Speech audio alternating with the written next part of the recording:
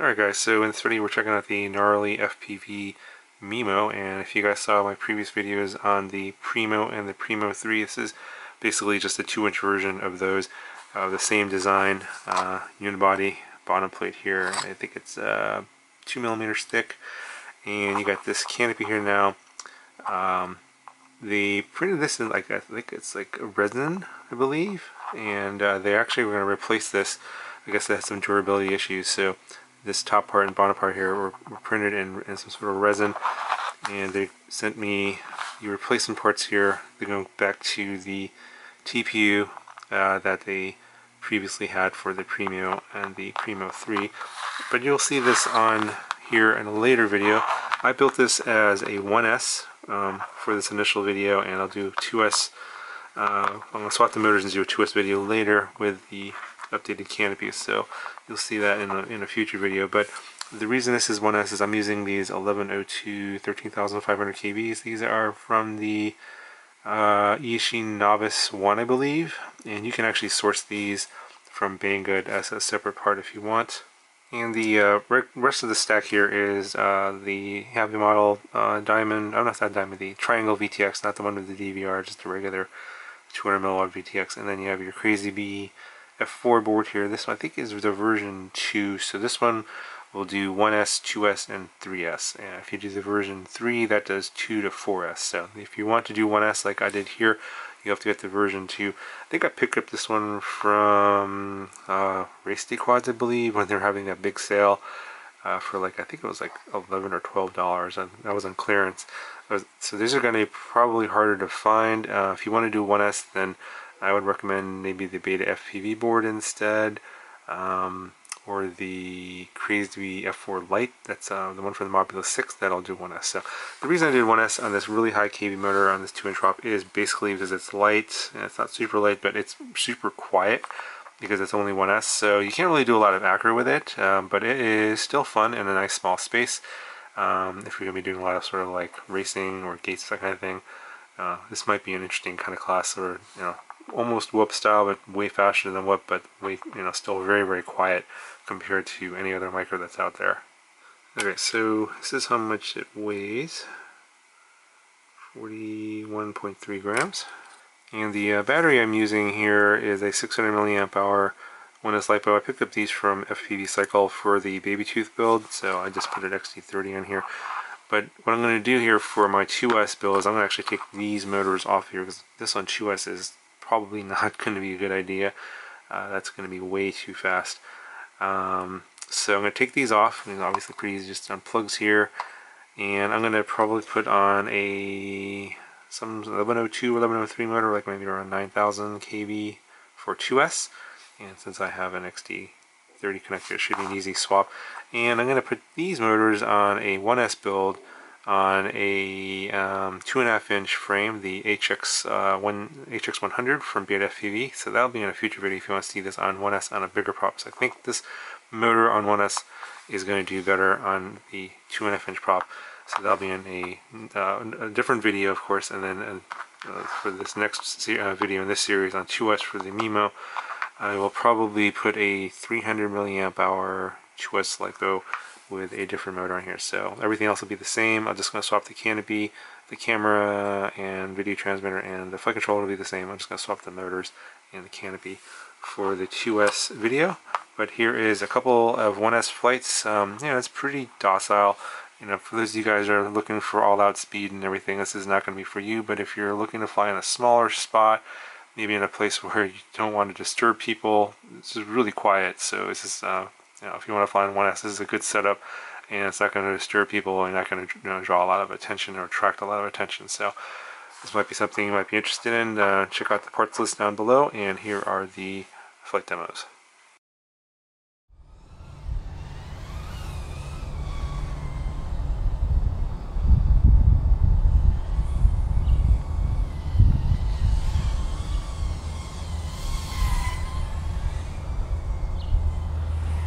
Okay, so this thing is super quiet, obviously being on 1S, so if you want to fly in a spot where you might get noticed, then 1S is going to be the way to go. This is a bit on the heavy side for 1S and 2-inch props. So it's not a, I don't know, I wouldn't say it's a freestyler. I think it's smaller outdoor spaces like this, or a larger indoor space, you could possibly do some gate racing. Like I'm going to try and go around some of these trees. But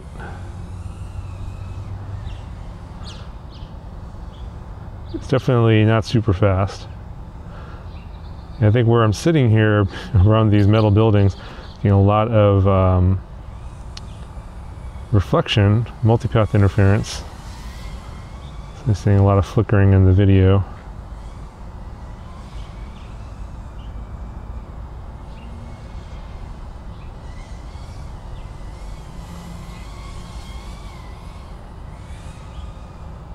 Still flies pretty good.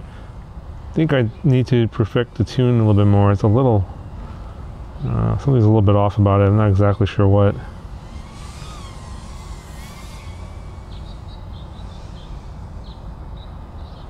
But it's flying all right. Ooh, shouldn't have gone around that pole.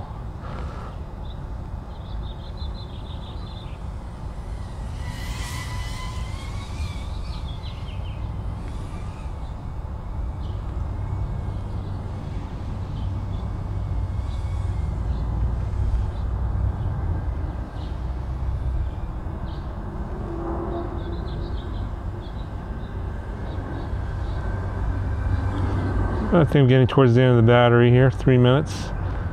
We'll go ahead and, yeah, I'll show you another flight here in a second.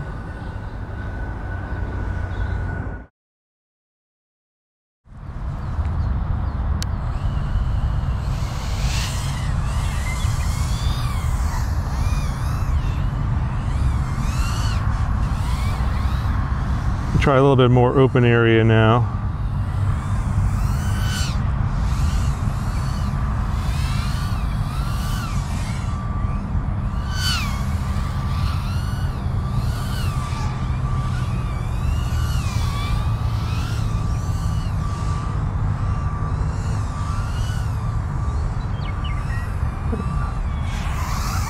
Definitely has a little bit of prop wash on these hard turns. You just need probably a little bit of tuning adjustment. It's super quiet. You can barely hear it. So I'll try to go full throttle right next to me here. It's full throttle there. Yeah, it's not noisy at all. So if you're looking for something kind of fast, like not super fast of course, but kind of fast and fun, smaller area, like a park. You don't want to disturb anybody. This might not be a bad setup.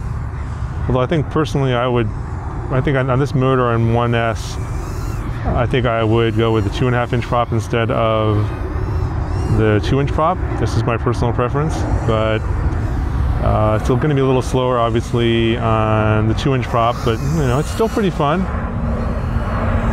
Nothing wrong with it. Handles pretty good. I don't think it's going to be so good for acro. I mean, you could do some flips and rolls and stuff, but like trying to do like a split S, it doesn't have the power to recover because it's kind of heavy.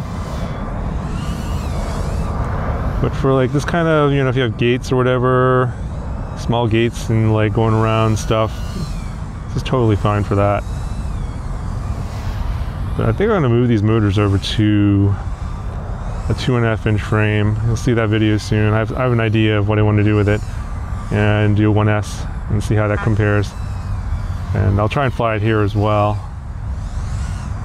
Yeah, I'm already at 3.4 volts, about 2 minutes in. This is a 600 milliamp hour 1S, by the way, if I haven't mentioned that earlier.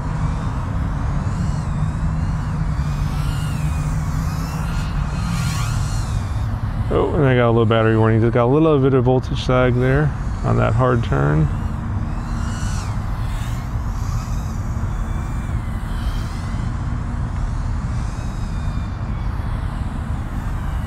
Yeah, still 3.4 volts, so I think I'm gonna get some pretty good flight time. But I think about halfway through the battery, you can tell that the power is way lower than before, than in the beginning.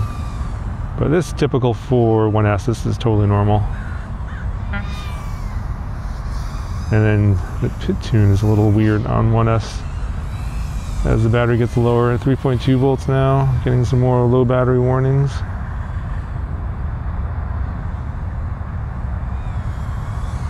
Oh, straggle.